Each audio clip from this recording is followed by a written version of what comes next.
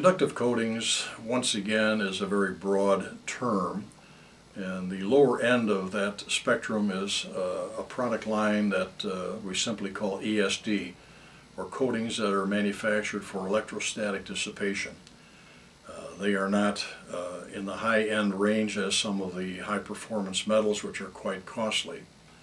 A common use for many years has been the application of an ESD coating to corrugated cardboard used in the manufacture of boxes and storage units.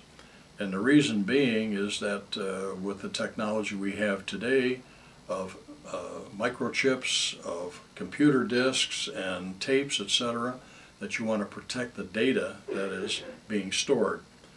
So to help dispel or to remove any chance of common electrostatic that you would find in any environment because of low humidity levels, the storage would be in these particular containers.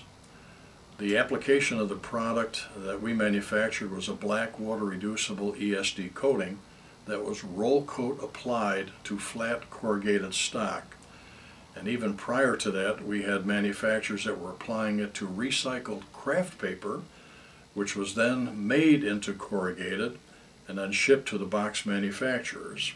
That sheet stock would then be broken down and cut up into units that in different size and shapes of storage boxes and containers could be made available to electronics industry and to anyone that needed that type of protection for their electronic data.